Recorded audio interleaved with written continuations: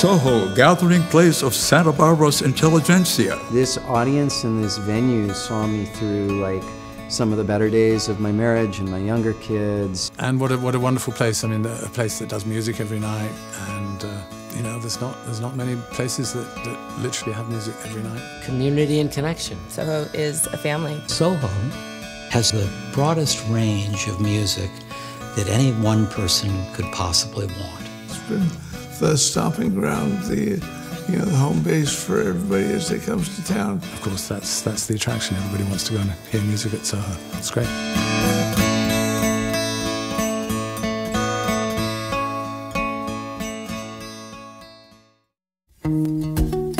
So I moved to Santa Barbara in 1996, and I was looking for, what to do. What do you do in Santa Barbara? What's up?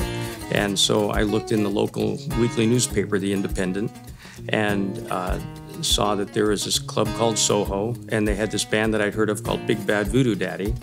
And Big Bad Voodoo Daddy was playing at SOhO, and I said, I gotta see him.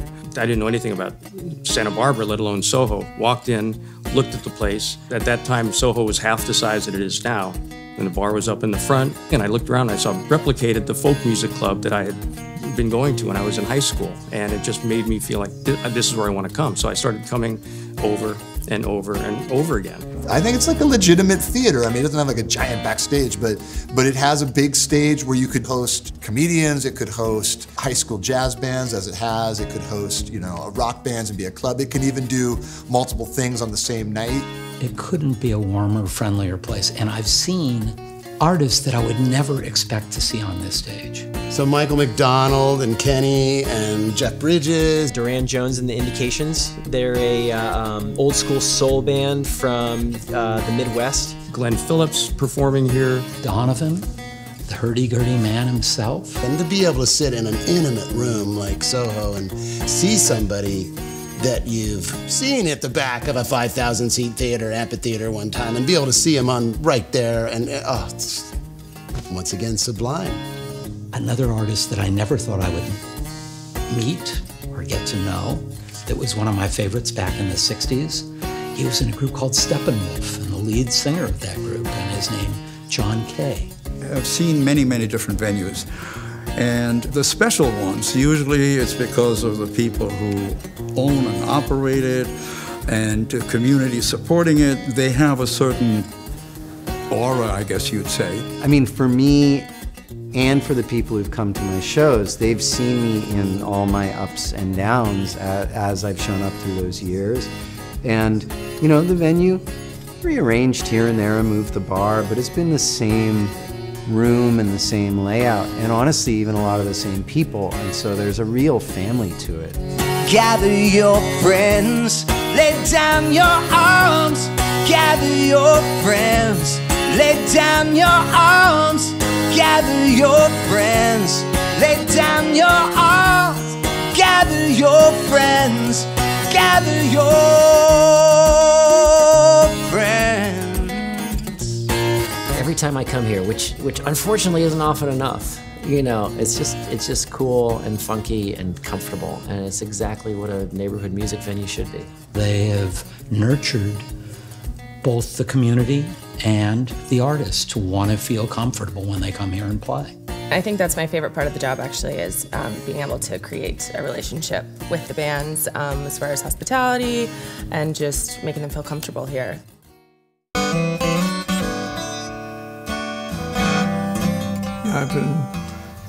I'm a regular there 2-3 times a week for the last, especially in the last couple of years. Gail invited me to do a photo exhibition of my rock and roll portraiture. It's a collaborative process that hopefully is a win-win that gives culture to SOhO to share, and also, educates the local community as to the musical history of our town and the way that club culture has really supported that, of which at the top of that is Gail and Bob. The night that I really met Gail Hansen was a show with Ellis Paul and Vance Gilbert. I remember this really clearly. And I sat with some friends. Gail came and sat down, and we started talking. She sat right across from me, and I just said, oh, this is someone who has the same music taste that I've got, the same passion for music. So from that night, we became, you know, really, really close friends. I am Gail Hansen, and I'm the owner of SOhO Restaurant and Music Club, along with my husband and my son, Tyler. We've been the owners for 26 years. I've got 4 kids. All of them have worked here except one. He only plays here. He's a great guitar player. I adore music and I adore people, so I guess that puts me in the right business. My husband and I were in the restaurant industry before, just restaurants, no music involved at all. This sort of fell into our lap because a friend had heard that SOhO was going under. It only had been here 1 year. And they had music, not to the extent that we have it now, but they did have live music. We liked the fusion of the food with the music, even though the music was just basically trios and combos on a very, you know, on a portable stage, so to speak. So we put in an offer. Gail and Bob asked me if I wanted to be involved, and I said yes. And Gail and I were sitting out in the room. We were like, gosh, this would be so cool if this was ours. And then a year later, it's like, oh my God, we did it. Basically, it was a turnkey operation, and I was running the night shifts, and she was waiting tables. It's a restaurant, it's got some music, and I said, well, I can learn the music part of it, and I'm a music fiend anyway. I played piano my whole life, and I know the words to every song you could name probably. And I love music. It is just a huge part of my life. And so that part of it was super exciting to me. We used to sleep in the office here. And this is when the office was actually the old green room, so it was about 10 feet from stage, and my little brother and I would bring the Nintendo in there and set up, and we actually slept overnight. She's mama. Gail's mama, you know? And it seems like Gail's been the life force behind it, you know? I mean, I know her kids. Her kids know my kids. It's a whole, you know, and that's the way Gail and Bob are. They run this place like a family. The band arrives and boom, there's Gail. There's the person we've been working with. That's unusual. Typically, it's somebody else doing that. And what's even more unusual is they're in the middle of their show and it's 11 o'clock at night and the place is packed. And so they're, you know, they're singing, they're looking out in the crowd, and about 8 deep, they spot Gail. And I mean, that's the thing. She comes to my shows on her night off. And, you know, it's amazing to see her either working the host thing or she's sitting in a chair and having dinner and happy and with her friends who are her patrons. And, like, it's pretty special. Gail knows everybody. It's a tough thing to run a business like this. It's a labor of love, and that's certainly what Gail puts into it. The reason SOhO exists and is vital and is successful is because of Gail. I believe it was Hale that introduced me to Gail. And from that time on, I would see, well, with my limited vision, it wasn't I who saw her, it was she who saw me in other places like the Lobera or whatever. And I became really fond of Gail. From every corner, the cry is rising. Stand and defend what still remains. The battle's raging and time is wasting. But if hope dies last, then it's not too late.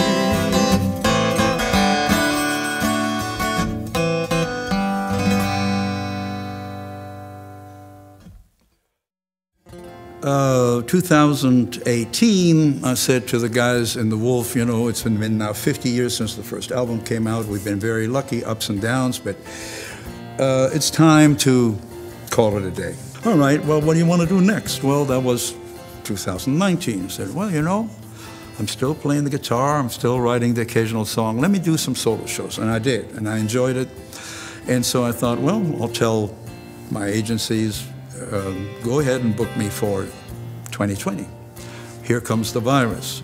Oh, wow, that really blows. At the beginning, it's now well documented. When it first started, everyone was really quite frightened, and, you know, that's when the toilet paper binge buying happened, and everybody ran, you know, all the supermarket shelves were empty.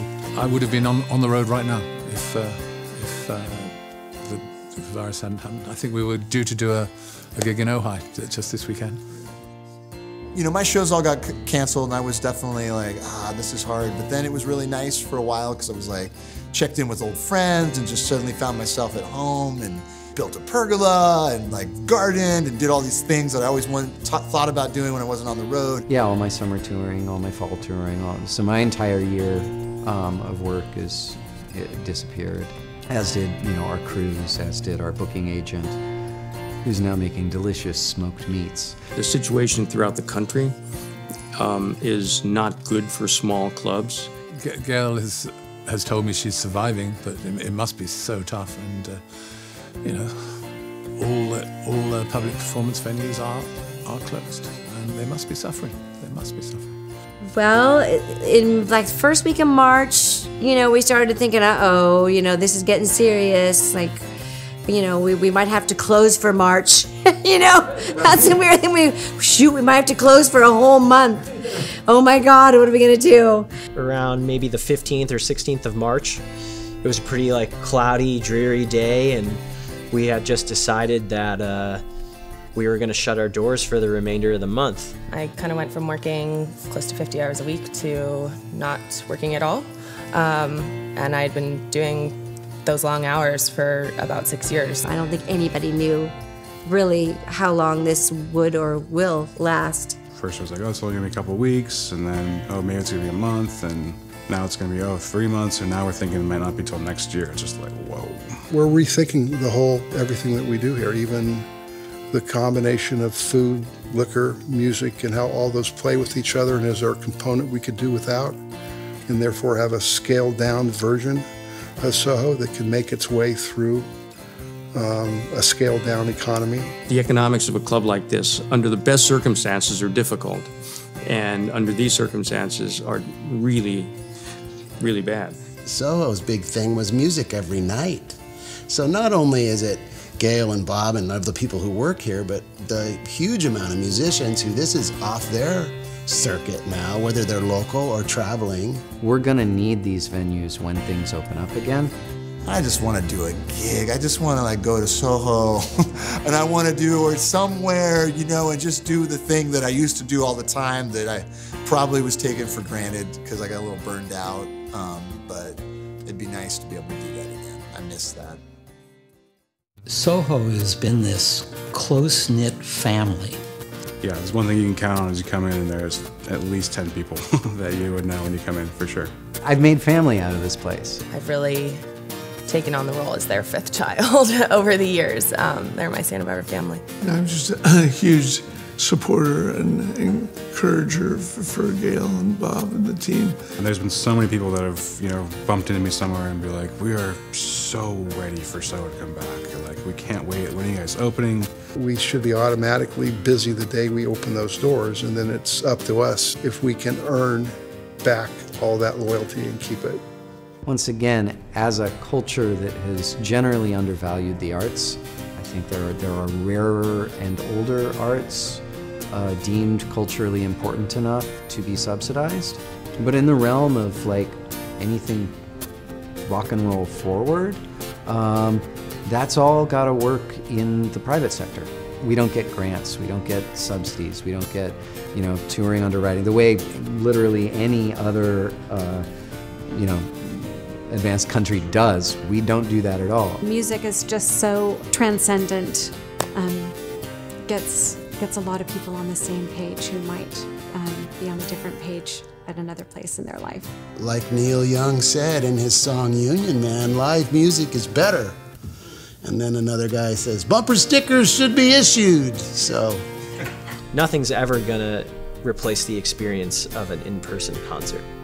If art is vital to society, then these clubs are vital to the preservation of that art. When we come out of this, people are still going to need music, they're going to need the unity it brings them, they're going to need the sense of community it brings them. That's what you really get from a music club. You're around people who are richer than you or poorer than you or, you know, look different, but you're all enjoying the same vibe. The things we once believed in, they've all seemed to disappear. Let God into see what comes next isn't clear. Foundations start to creak, people start to freak, like we're all doing this year. And when there's nothing left to hold on to, it's just about the fear. It is like an extended family almost. You know, there are so many people and names and faces that, oh yeah, I haven't seen you in 6 months, or I saw you 2 weeks ago. These are people who consider this place one of those places where they are likely, even if they go by themselves, they're likely to run into somebody, oh, there's so-and-so. This place is as special as they come. If you take all the music out of a, out of a downtown area, you're going to see a lot less people wanting to go to that downtown area when it reopens. It's like hugs. You need them both, live music and hugs. It's really, really wonderful to live in a community that has SOHO.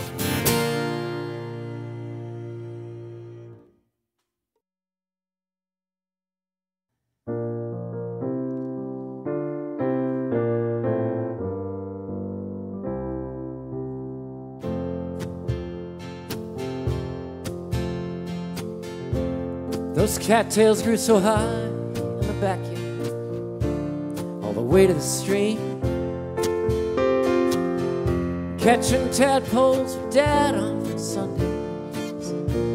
We made such a good team. We'd take them to the barn, find some water, watch them grow. But as soon as they got big, we lost them. They just hopped right out of that boat. So hard to hold on to when they tried to escape. So hard to hold on to. They'd always get